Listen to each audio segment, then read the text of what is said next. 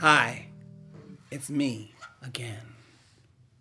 Even in a pandemic, life has its own rhythm, measured more than in seconds, minutes, and hours. Our time here will be measured by how we carefully consider or deliberate our reality. As time is evolving, it seems so much has changed.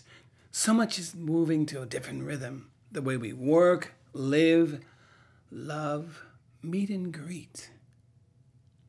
Can't you feel we're changing the way we see and hear our life in reality? I know you understand. You can feel there's a beat, there's drumming, and it's off. Even if you're not a musician, you can hear when the music is not right. Can you tell that life is out of tune?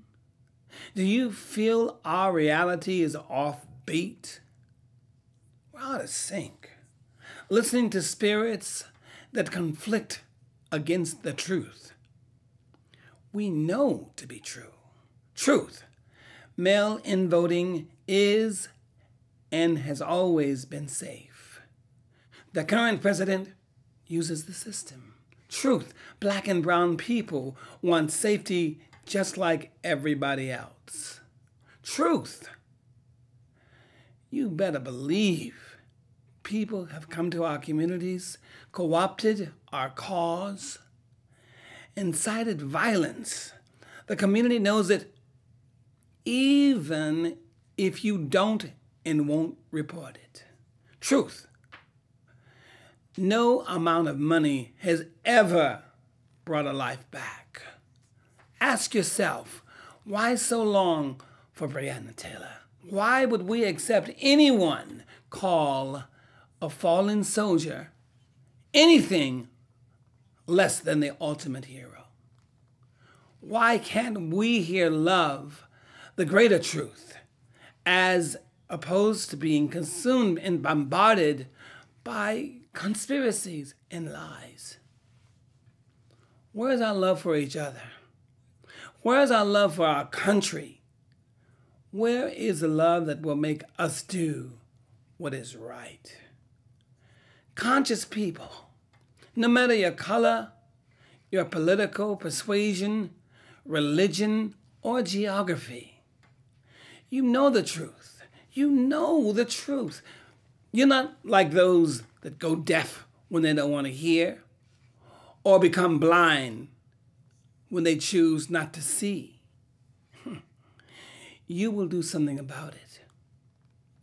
Because we can't take the chance that someone else will do what we have to do. We can't put it in the hands of fate. You say you're sick and tired of us protesting. I say not tired enough to make a change. You say just you hold on. I say no way, because we can't put it in the hands of fate. You say you believe that all lives matter. I say I don't believe the fuck you do. You say all things in time. I say that's why I'm not gonna put it in the hands of fate. Ain't nobody got time to wait. We can't put it in the hands of fate. When I was a teenager, here's something I heard an old man say to me. In a not so distant future tomorrow, robins will sing your lullaby. And I said, but I've seen so many of my generations live and die for that pie in the sky. Not I. You say those innocent lives should have not been taken. And I say, for them is why we take a knee. You say, is that the right play? I say First Amendment every day, because we can't put it in the hands of fate. We can't put it in the hands of fate.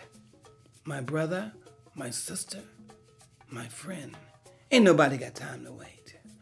You say, now you really truly get it. I say, what you'll do will let me know. You say, I'm so ready. I say, let's do this, and not just put it in the hands of fate. We can't put it in the hands of fate. All people. We can't put hate in the hands of fate. Can't put voting in the hands of fate. So don't. Do it as John Lewis said. Do good trouble. And for me, good trouble is bringing our nation, this nation, back together again. And the way we do that is to vote justice in and injustice out. We just can't put November in the hands of fate, but we can put it in our hands. The universe is still watching us, and now Justice Ruth Bader Ginsburg is watching us too. So please, let's do life. It is worth living and loving and being together. Thank you. God bless you.